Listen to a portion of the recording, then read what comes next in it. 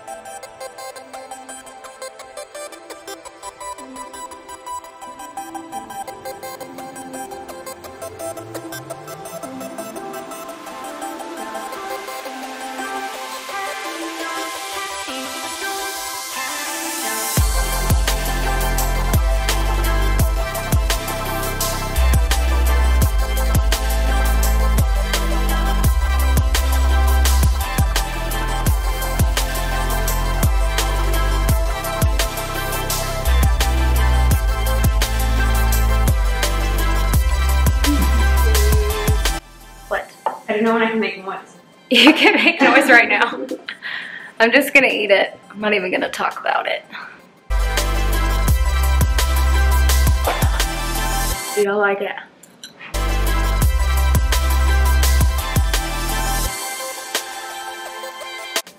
I really like them. Really? Mm-hmm. Me too. I'm not even faking it. Alright guys, thank you for watching this video. If you like this holiday recipe, please give it a thumbs up and like it so I know to keep making more of these recipes for you guys. And also, if you haven't subscribed yet, please subscribe below. Also, even if you've subscribed, click the notification bell so you get notified whenever I post a new video. Alright guys, I'll see you in the next one.